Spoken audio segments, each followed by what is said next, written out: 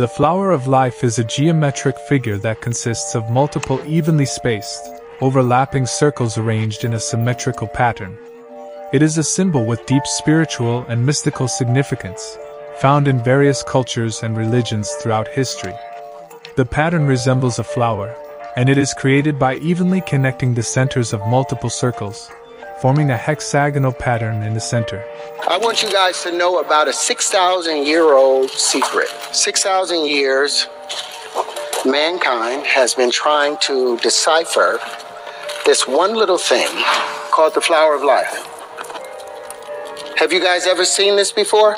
Now, you know this is one of the oldest symbols in human history, right? This symbol was found in the Temple of Osiris in Egypt, and it had been molecularly burned into the wall. And it's 6,000 years old. This same symbol has been found in the forbidden temples in China, sitting under the fufu dogs. And the foot on it, the flower of life, saying whoever controlled that flower of life controlled the universe. There were secrets in that flower of life that Da Vinci spent his whole life trying to uncover. There were secrets in that flower of life that Newton spent his whole life in secret trying to uncover. The same secrets that Pythagoras was desperately trying to uncover. But their problem was they kept seeing this in a two-dimensional space. They couldn't get it out of this two-dimensional frame, and as a result, they got stuck in this plane, a flat plane. Now, what Da Vinci and all of them wanted to do, they were trying to find a way to bring this flower to life, because what is inside of it? Well, apparently, there were secrets inside of it. Shapes, they got the Merkaba and all of those other things out of it. But they were misled by something I think called a straight line. You guys believe in straight lines? You believe there's straight lines in the universe? Well, let me hit you with something. All energy in the universe is expressed in what? It's in motion. If something is still, there's no energy. Kinetic, right? All motion is expressed in what? You look at galaxies. Are they expressed in straight lines? Expressed in vortices. All vortices are expressed in what? Waves. All waves are curved. Show me a straight line in nature. You show me where the platonic solids come from. Where do they have their foundations in our universe? Are there any straight lines? If you look at anything, there are no straight lines. That's been the mistake. We've been looking at these straight lines, this Euclidean way of thinking, and missing the curvature of nature. So here we are, back with the curvature of nature. And you have all these little pieces. Now, this has always been an information system. So compare some of these points. Take a point here and say, well, what's the space in between all of these things? Now, they've said that all the in-between spaces, if this is the Earth and this is the moon right here, all this in-between space is filled with what? A void. There's nothing in the void. Well, I found that there is something in the void. The elementary fundamental particles that they've been searching for at the CERN collider, the Hadron Collider in CERN, I found that their energy signatures matched perfectly to some of the pieces that I was able to pull out of here. I've spent 45 years searching these things out and trying to figure out what the universe really, how it really worked. And we've come to find that the universe, they are abandoning the standard model, the ideas of black holes and dark matter, for an electric model of the universe. There's tons of paperwork of Da Vinci working on the flower of life and trying to unravel it. But every single existence, every single example, you see him making straight lines and trying to make these straight lines bend in, and therefore he was never able to open it up. Because all the universe is curved, all space is curved. And as a result, what I was doing in trying to find these straight lines, I abandoned the idea of the straight line. The shortest distance between 2 points is curved space, because you cannot force your way straight through space. Even electricity, as it moves from a southern plane to a northern plane, it always goes northeast in its direction. And magnetism, as it expands out, it goes southwesterly. And that's the spin. That's how you always know whether it's magnetism or electricity. It's the spin. Is it northeast or is it southwest? But in trying to define the spaces, it allowed me to see that all of these in between, what we have been dealing with is these petals. All of mankind have dealt with these petals, but it's these other shapes that we've ignored constantly. Well, those other shapes were the in-between spaces. They were the things that filled up the vacuum of space. And all these particles that I have, I think are the full proof of that. And it is also the full proof of the wave particle argument. Old secrets that great minds like Da Vinci, Newton, and Pythagoras tried to uncover.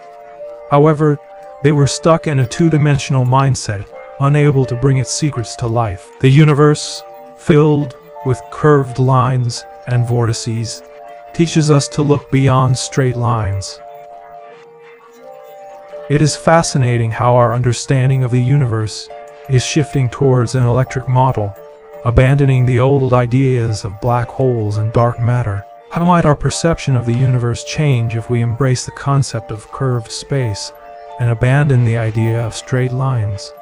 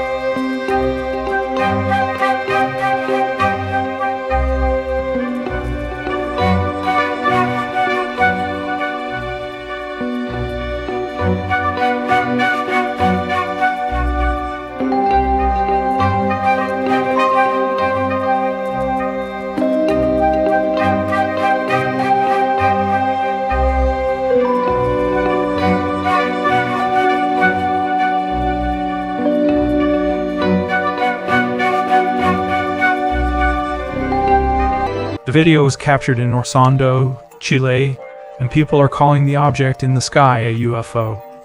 Witnesses say it looks like a cloud but is slowly spinning. Check out the footage and see for yourself. The following video was captured on November 30th, 2023 in Osorno, Chile, and their news outlets are going crazy. Dozens of witnesses have come forward with their own pictures and videos of this massive ship in the sky. They're claiming it to be a UFO. Some witnesses are even stating that the object itself was slowly spinning in the sky. It almost looks like a UFO attempting to cloak itself as a cloud. Take a look at this footage and tell me what you think. Está girando. Oh. Ese es un ovni. Un objeto no identificado, miren. Mientras que hacíamos deporte. ¡Ven que te pueden abducir! ¿Escuchan el ruido? ¿Y cómo gira? ¡Llama al Mega! ¡Llama! ¡El Salfate! ¿Dónde está Salfate en este momento que lo necesitamos? ¿Dónde está Salfate? Oh, él va a ser antiguo, hombre.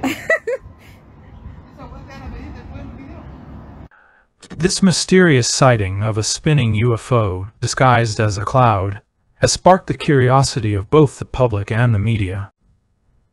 It leaves us wondering what other secrets might be hiding in the skies above us. The search for answers continues as we delve into the unknown and try to unravel the mysteries of the universe. Why did they destroy all the bells after World War II? Because if you sit in a bell and someone hits it and it begins to resonate, you can begin to heal like that. Because sound frequency instantaneously heals the body. Similar to chanting. If you any sound effect will begin to instantly structure all the body at the same time. That's what used to happen in the cathedrals. They would ring the bells or they would play the pipe organs, and all of the cells in the body would instantaneously become structured, which would instantly heal them. But they had to get rid of the pipe organs, which are made from lead, which is interesting, and they had to get rid of the bells, because both of those can heal people. Now imagine if a bell of the size was ringing in a cathedral. Now imagine the frequency that would come out of the cathedral into the town. You could heal the entire town instantaneously just by ringing the bell in the cathedral. That's why they had to get rid of them. They had to break all those bells. All the bells you ever look up. Just type in like bell in whatever country or city you're in, and notice how all the bells have a crack in them and they're broken. I wonder why that is. And people would say, oh, it's a conspiracy and it's just made up. No, there's intention. There's intention to get rid of these things so that we're dependent on a sick care system. The bells were destroyed because their resonating sound had the power to heal the body, just like chanting or sound frequency. It is foreboding to think about how the removal of these healing instruments was intentionally done to make people reliant on the sick care system. Why do you think there is a fear of alternative healing methods that don't involve the conventional medical system? Remember playing a genie? You know what? The movie was never real. It was, the rumor started in 2009. I don't know where it came from, but it's not real. For those who said, hey, you saw Shazam when I was growing up, yeah, you did. It did exist. It took a lot of government intervention to get those videos out of people's homes and out of the video stores. I'm lucky because I'm ex-military, ex-special forces.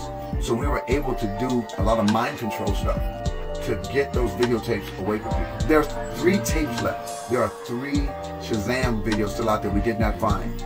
And if we find you, we're going to kill you. And I just want you to know that.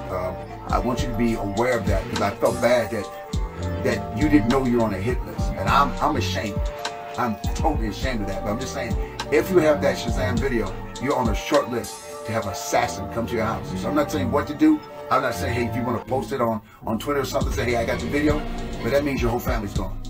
And I'm just trying to put that out there because I feel bad because of my weakness, not admitting that I did Shazam when I was in a bad space in my life. I was in a bad place in my life. And I just want to tell people, it gets better. It gets better.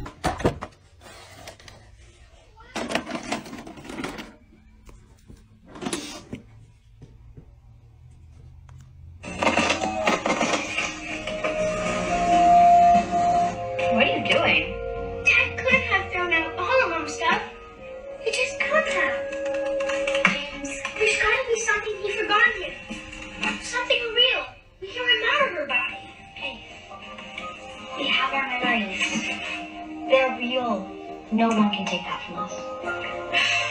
Peter, hands up. Can you imagine if Dad saw this mess? Bless you.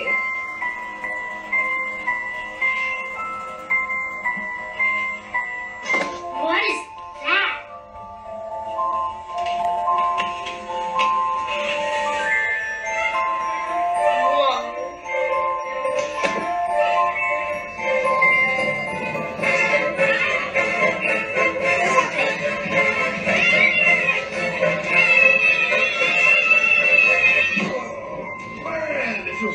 That thing.